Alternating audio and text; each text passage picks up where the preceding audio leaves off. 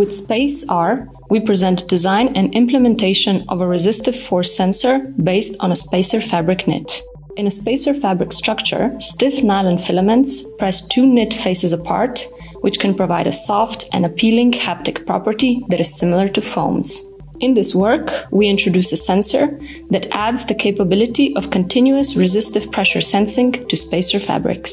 Analog to a printed FSR sensor, we combine several materials like conductive and resistive yarns. We utilize the so-called interface effect by adding resistive yarn to the nylon filler.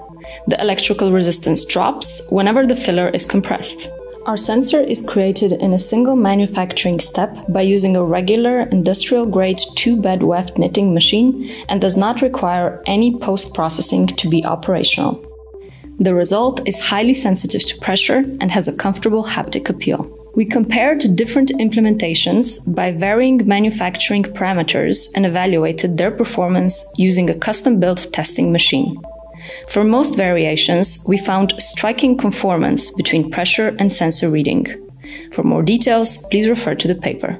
Furthermore, we present a design space that highlights design opportunities. We implemented several variations and experimented with parameters of size, thickness, shape, cross-section profile, and firmness. We explored their respective potential and present our findings.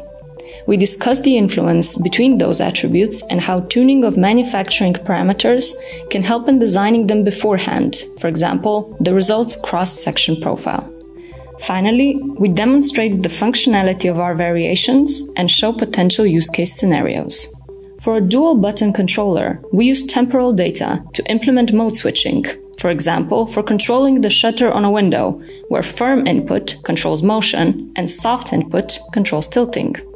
We demonstrate a rocker button that provides intuitive up-down control by natural tilting gestures, for example, for scrolling on a web page.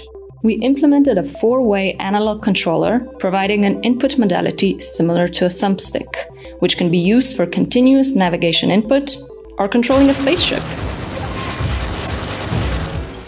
Finally, we created an experimental squeezer controller.